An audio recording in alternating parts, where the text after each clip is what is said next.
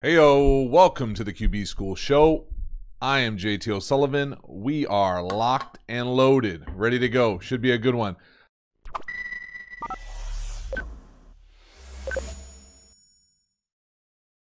And if you're a fan of the channel, hopefully you subscribe. Hopefully you know about the course. Hopefully you know Patreon. Hopefully you know Twitter.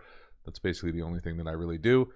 So get over there, check those things out if you're not part of it. But I appreciate y'all being here, and let's lock in here and see what kind of things we got going. What exactly is a tight reset? That's a good question.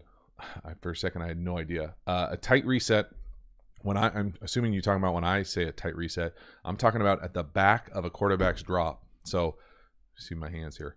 So when if I'm right-handed and my right foot hits the ground and here, as opposed to a big hitch where you're taking like a yard over 2 feet, kind of hitching forward, and really usually there's a heel click.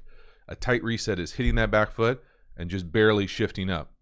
Just really quick reset with your feet as opposed to a big hitch. You know, oftentimes you'll hear people talk, you got to hitch to the number 1, 2 hitches to the number 2, 3 hitches to the number 3. You know, if you call them R words, 1 hitch to the first one, whatever, to the other one. It's just, I personally think a quick reset is better. Not only does it get the ball out of your hands faster, you have less moving parts, less things go wrong, a lot easier to stay balanced as opposed to taking a big crow hop, like you're a right fielder, Mookie Betts in that thing, to third base. Just a lot easier to just kind of tight reset and be able to move in tight spaces, be able to move around in the pocket. You hear lots of quick pocket movement. That's from a lot of tight reset work. So that's how I talk about it. Last Chance U, Cali style. I actually took a break from. I was fascinated with Last Chance U, season 1. I think I watched like half of season 2. Watched an episode of season 3.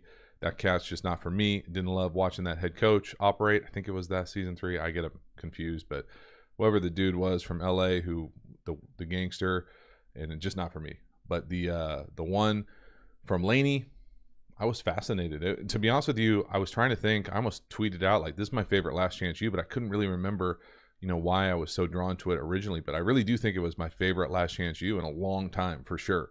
I enjoyed it. Not because the football was great or anything. It's fun as a California guy to see the California community colleges. I always cringe. I don't know. Do y'all tell me in the chat, please? Do people call it junior college? I think it's borderline disrespectful. Like, they're community colleges out here. That's what they are referred to in the in the sector. I would never call them a junior college, to someone who works at a community college. Maybe that's just California. Maybe that's just the softy tree hugger in me. But like, community college ball out here is no joke. It's really good in Southern California. It's different than other places and that's why I liked Last Chance U originally, because I didn't know that they even gave scholarships for community college or 2-year colleges. So it's fascinating to see that element of it in different states.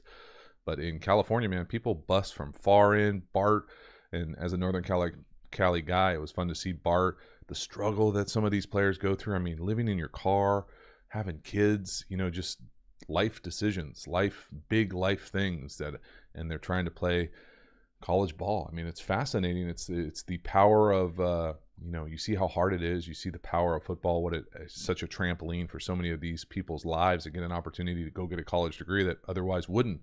They're just struggling, just like, I'm so privileged on so many different levels with the family life and the opportunity to succeed early, that you're not ignorant of it, because people don't also have that same privilege. But man, it's inspiring to see so many of these people, so many of these young guys just do everything they possibly can to get it. But then at the same time, you see this veil of like, yeah, I'm a D1 guy, and like,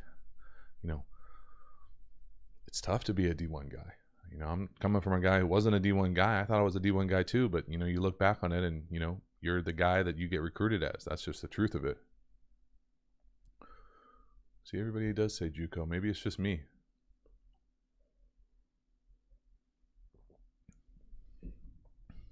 Maybe it's just, I think maybe just the football world calls it JUCO. I honestly don't know. Do me a favor, if you haven't already, while we're in here, boom, hit the like button, smash it, crank this thing up. See, it's been a minute for me, so I feel like I'm out of the loop with the old, all my little gadgets that I used to have.